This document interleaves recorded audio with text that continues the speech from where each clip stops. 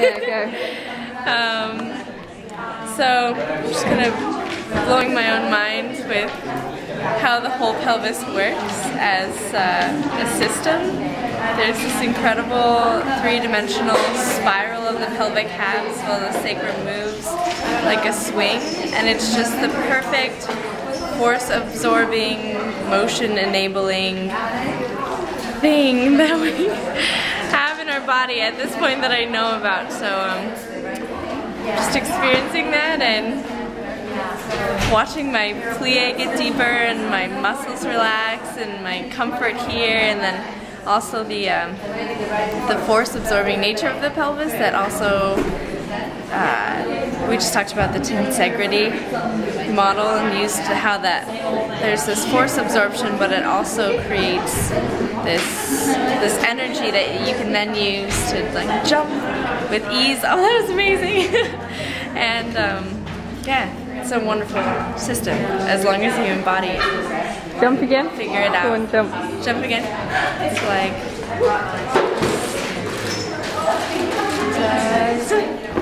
and then you land and it goes back into this wide place, and then oh, it's great. And it gives you like this natural energy that just comes from like if you were to twist a sponge and then release it.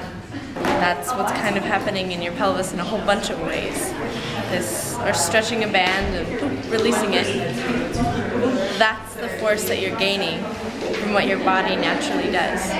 So jump is all of a sudden so much easier than pulling everything up off the ground and kind of landing in this place of like when I was doing ballet and I had to think about my back as this straight line and my stomach tucked in, and I can still feel that place, and it's weird when I go there, and everything now is so much harder, and I can feel like lines of tension in my whole body. And when we find this place where the bone rhythms all work and there's natural force created, and you use that, it's so much easier. My breath isn't gone.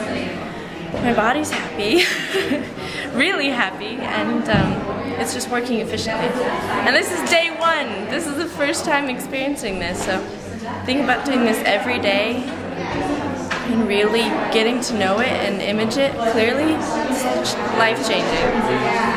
Yeah.